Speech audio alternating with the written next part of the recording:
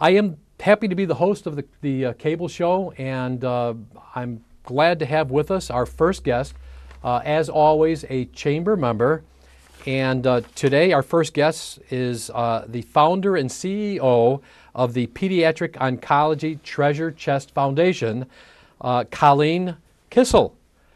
And along with Colleen is her son, Martin Kisel, who is the administrative support for the Treasure Chest Foundation. Welcome to our show. Oh, thank you for having us. And you know, we've spoken a little bit about the Treasure Chest in the past, and I know this is some information. I mean, it's just such a worthwhile cause and organization.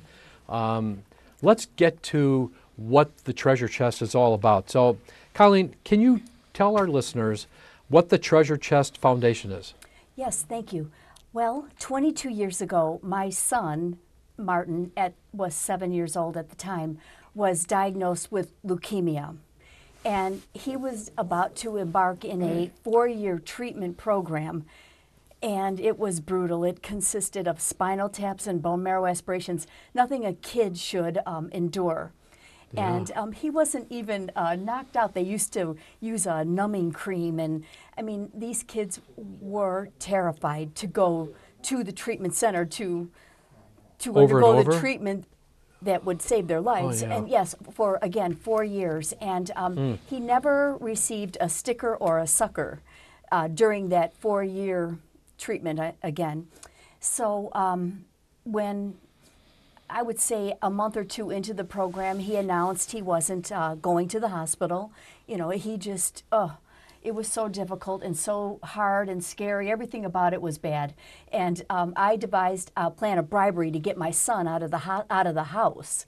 And I would buy a trunk full of toys and awesome big toys, and I'd wrap them up, and then I'd bribe him at home to go through this horrible treatment. So we are talking about Martin. Yes. And he is bribable then. Yes. Okay, all right. Yes. And he was bribable because he suddenly didn't mind going to the hospital because he knew that a big toy would be awaiting him after a spinal tap, a bone marrow aspiration, chemotherapy. It was terrible. But anyway, it worked. And fast forward the tape. After his treatment was completed, and he was or is one of the winners, we were very blessed. I imagined a program of bribery for the kids at the hospital that my son was being treated at, which was called Christ Community Hospital at the time.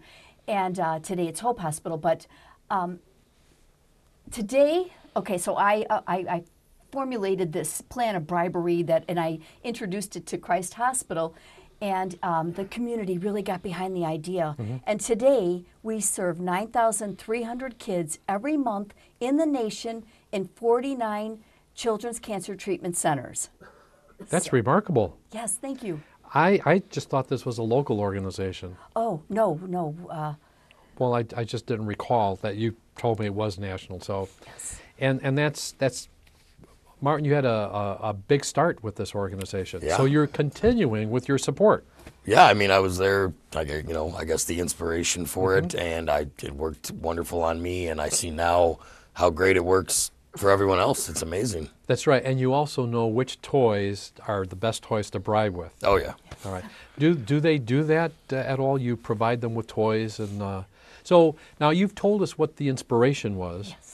Now let's talk about some of the different facets of the foundation. Yes, well, when you said do they do that with toys, the only toy that leaves our facility is a high-end, expensive toy.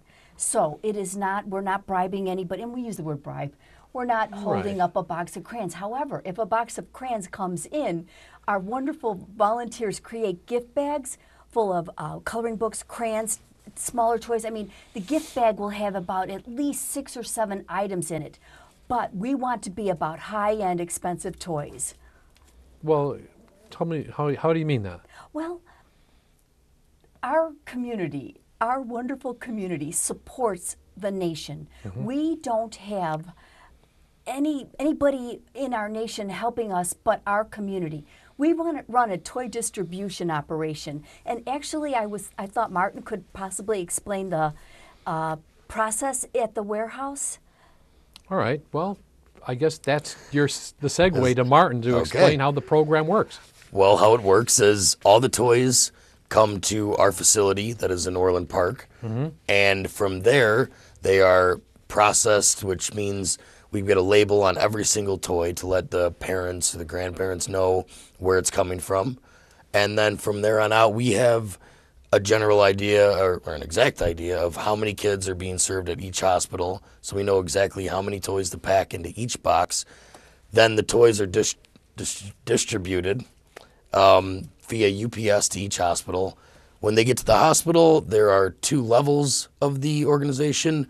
One is the cabinet, which houses the larger toys, which are for the big procedures, the spinal taps and bone marrows. So when you get that, you know, the big painful procedures, you get to go to the cabinet. That's where all the really big toys are. Then we also have actual treasure chests at the hospital, which have smaller but still wonderful toys because, you know, when you're not getting the spinal taps, you're getting blood taken from you, you're getting medicine, you know, any kind of little treatment that just builds up. So the little toys add up really quick, and then you get to take that one big toy home when you get the big procedures.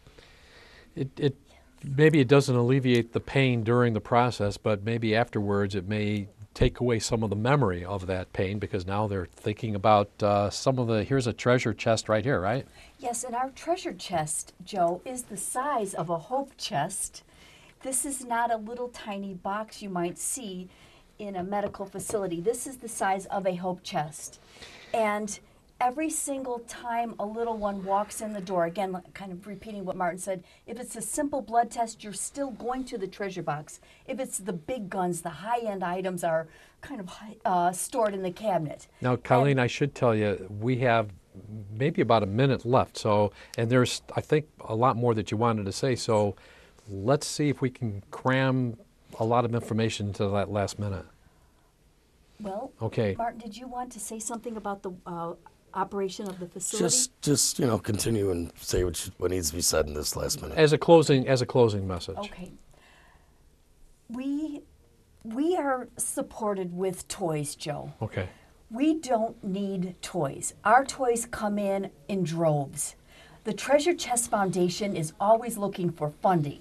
All right. We don't have any contracts with anybody or, you know, so the only way we can keep our ship afloat is, you know, tapping into the hearts of someone who experienced cancer treatment. Like, you know, everybody knows somebody who's gone through cancer treatment. Okay, so we don't run out of time. Why don't you give us a phone number, email, a website, so people can find out more about you and know how to contact you?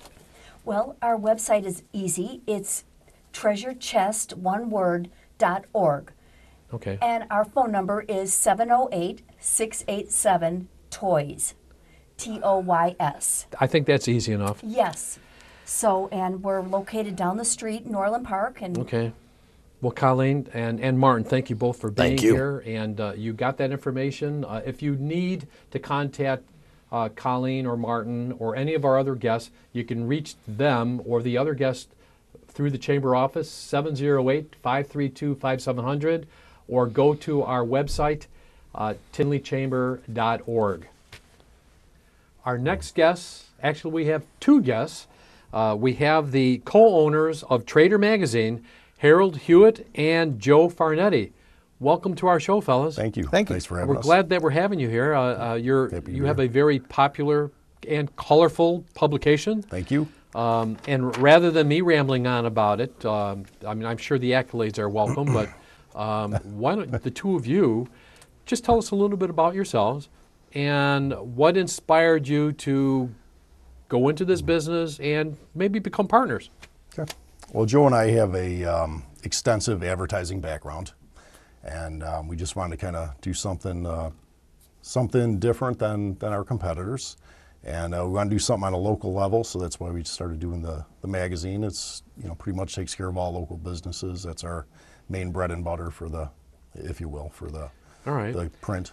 Now that's well, your inspiration. You said that you have an advertising background. Correct, yes. I don't know if you want to elaborate on that at all, or if Joe wants to say anything about what inspired him to go into the business. And Sure. I've was in Yellow Pages for most of my career, but also I've sold billboards and newspaper. Harold was one of the top reps of one of the local Yellow Pages, and when we decided to do this, I said, Harold, you're the man. Oh, we yeah, have to right. we have Yeah. to look into this. Likewise. And No wonder he didn't want to elaborate. Yeah, It would no, come no, across no, as not bragging quite, or whatever. not But quite. coming from Not his quite. partner, that's a good thing. Right, yeah. So you went from Yellow Pages to like really colorful pages. That's a Correct. big difference. Yes. Yes. Yep. Yep. Well, my compliments. Thank you. All right. So tell us the different aspects or the different facets of your Trader magazine. Well, we set ourselves from our competitors by being, like I said, pretty much all local advertisers. So Okay. we're dealing with a lot of the mom and pops. You won't see any 800 numbers in our magazine. We mail out every 6 weeks roughly about 210,000 copies to 21 towns, which cover about 25 zip codes, total zip codes. So. Okay. All right. Well, why don't we name some of those mastheads? Right, I Joe. guess we would call it. well, what Harold just explains is encompassed in about there's 7 different directories, 7 different magazines. Okay. We have the Lincoln Way, Tinley Park, Orland Park, Payless, Lockport, Homer, Glen Lamont. We go as far as Plainfield, and then the Joliet area. Right. So, As far as Plainfield. Yeah, those are 2 new areas for Are us, they? Joliet Yes. and Plainfield, right? Okay, Yep. that's a yeah. a big area. Yep. And really, the focus is just that in each town we wanna be the guys that, the local businesses, the community organizations, like the one that was on earlier, can come to us and say, hey, we want you to help us get our name out, the word out, and that's what we want to do. We also put community events, not-for-profit type events. We work with all the chambers. We're in, I think, 7 chambers right now. So we work with all of them, including Tinley. We do quite a bit with stuff that's going to keep the community looking at the magazine, but also benefiting these charities or Sure. community events. It's going to help everybody. So All right. So we know it's a magazine. Mm-hmm. It's full color. correct. Many pages, and I do look at the magazine whenever it's delivered to my office. But besides the magazine, are there different aspects of the magazine that you want to talk about? We have full pages, half pages, quarter Okay. pages, All right. 1/6 of a page. I would say one thing I'd like to throw out there is one of the big things we do is a cover contest where, any kind of community event, or if a grandmother can send a picture of their grandkid in, and every issue we get inundated with pictures through our website, and we pick one and put it on the cover on each different zone, and that gives us another. I know I keep saying it, but the local feel of our magazine. Sure, and boy, Yeah, and you've good got point. a lot of grandmas that love you. Yeah, or, exactly. or maybe not because their picture didn't get Right. on there, but still, they had Yeah. an opportunity. Correct. Exactly. I think they understand not everybody can be on there. All right, so there's the printed magazine. What other facet of Trader magazine or your organization can businesses take advantage of? Well, we do anything that is considered direct mail.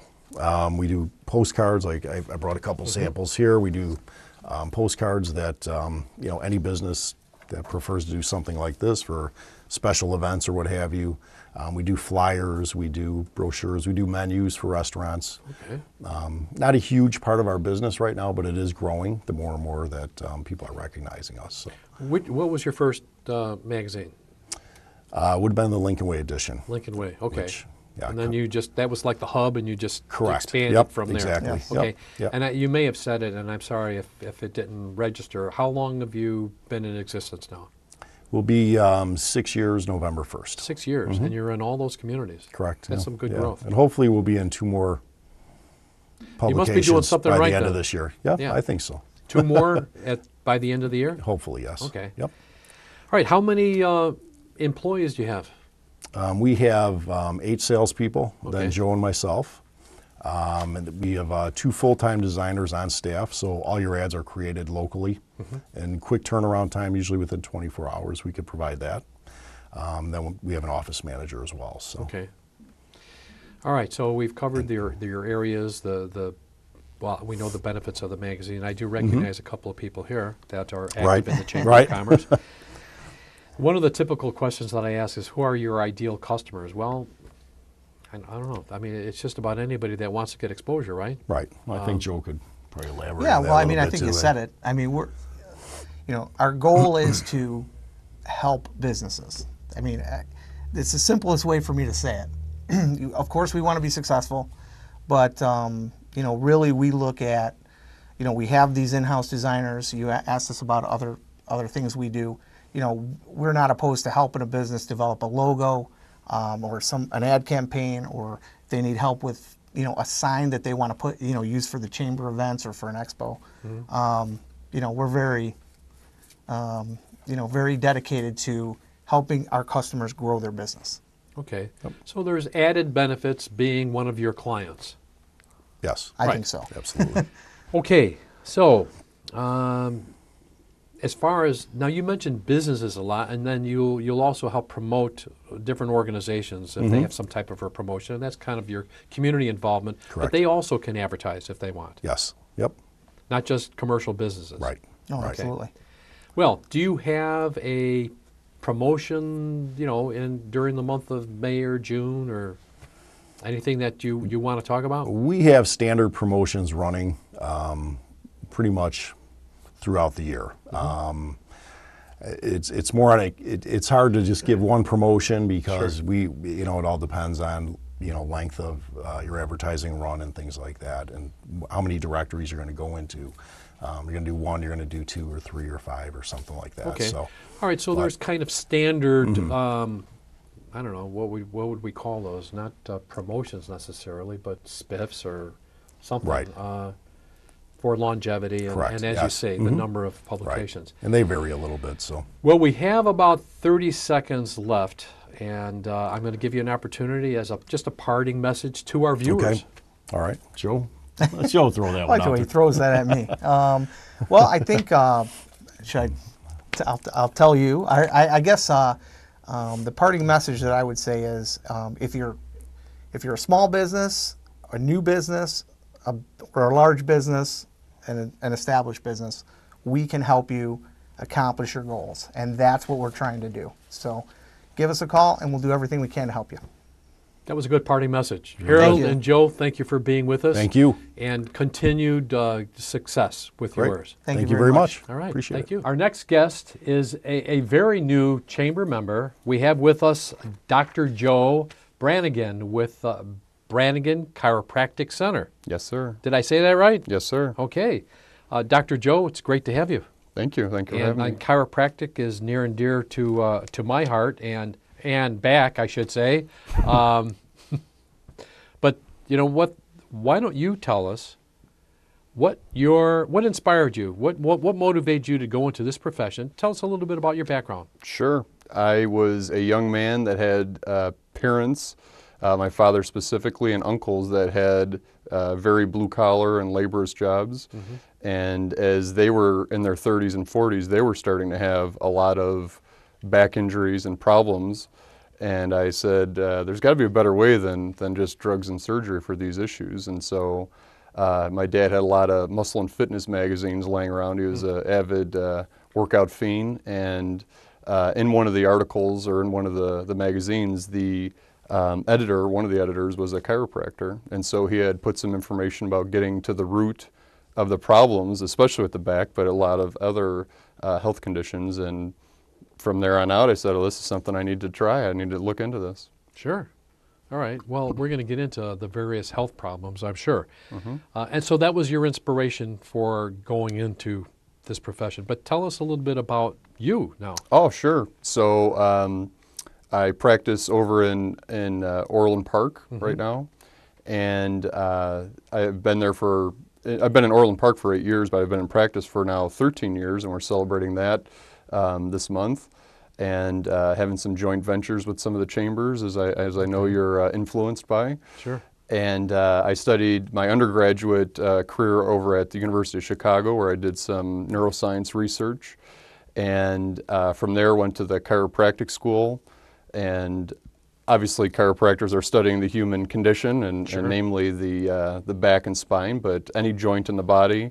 And in Illinois, we're actually licensed physicians, so that we're general physicians to begin with. But that doesn't mean that I'm looking to cure heart disease and all these kinds of things. But if there's anything that I can do to slow the process down, that's absolutely what I'm interested in. Certainly. And I know there are various modes that help you accomplish that. But we did talk earlier a little bit more about a personal aspect of Dr. Joe. Yes, sir. Were you going to tell our viewers a little bit about that? I sure will. I Okay. am married to my high school sweetheart for the last 17 years, and Joe said to definitely mention that she was fabulously beautiful as well. We have 3 children together, and we are, my wife actually works with me as well as 6 other fabulous, empowered women. And together we've been very successful and made it to some of the top echelons in chiropractic with their help. So Very good. I'm very, very satisfied and very pleased to be working with all of them. Well, you've kind of like jumped to my number 4 question. How many okay. employees do you have working with Sure. you? So that covers it. So we may as well tell us a little bit, what are the different positions that they cover, and what aspect of healthcare or in the office? Absolutely. So I have 3 technicians slash secretaries slash do-it-all young ladies, and they are handling anything from front desk and insurance to helping me pull acupuncture pins in the back when we have that modality in place. We also do and have them helping with rehab, so that they help to do some rehabilitation on our patients to help have the patients actually go ahead and solidify or stabilize their condition. And then we have another woman who does massage therapy in our office, so they help with that, and trigger point therapy, that sort of thing. So. All right. Well, we know chiropractic has many facets. And you mentioned acupuncture, Yes. so you're going to want to talk about that. But what are some of the different modalities? I mean, chiropractic itself is a modality, but the other services that are offered through Brannigan Chiropractic Center. Sure. So one of the specializations that we have is to work with very injured patients after a trauma. Obviously, we also have patients that have old injuries that they don't think that can be helped, but that's something that we also have favorable outcomes. And patients are very satisfied and don't mind putting nice things usually on Yelp and Facebook and that sort of thing about us. But from time to time we'll have attorneys go ahead and refer patients because they don't know what to do with the patient. And on the other hand, chiropractors generally aren't looking to prove when someone has a soft tissue injury, and that's something that we specialize in, so that the patient not only is getting helped, which I do believe that most chiropractors can help them, but they're not usually looking to go ahead and prove the problem is there, and that's something that the cases usually suffer for. Okay. Why don't you tell us a little bit about some of the conditions or reasons that people should come to go to a chiropractor? Sure. So the conditions can be vast and many, there's no question about that. But I would say the usual suspects are people that have headaches, sciatica, thoracic outlet syndrome, something down the arm and leg. Obviously disc conditions, some people call them slip discs, but that's herniated discs. There's a lot of different names for similar conditions. But any time that there's a problem with the nervous system, that's something that at least a chiropractor should take a shot at. But the interesting part is that all of the care is manual or by hand, and they're natural remedies, and they're the best solution for a natural remedy for a long-term chronic condition that we all will enjoy, unfortunately, throughout our life. Sure, probably the most non-invasive type of treatment. Absolutely. Yes. Yes, sir. Well, who are your typical patients then? So the typical or the best patient would be one that's motivated to get help, you know, because it doesn't do anybody good if they have good insurance but they don't want the help. It's not gonna work out for them. But we've realized over time that sometimes when the conditions are more serious or they've tried everything else, I tell people those make great patients because then they're ready to listen. But if someone's ready to listen right up front, we're very good with that because that helps them, and a much better outcome is had because of that. All right. I know there are, now you remember you mentioned acupuncture. Yes, sir. And what are the uses for that treatment? That is also a very wide array. So know. in the East, anything from, and what we use it mostly for in our practice is going to be obviously chronic pain or stiffness in joints and things like that.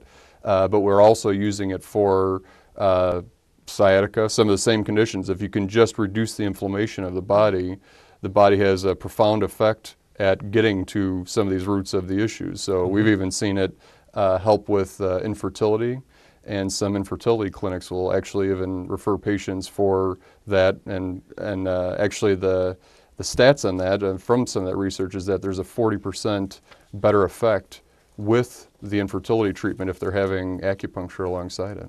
Really? Along with the Infertility, yes. Right, the specific treatment.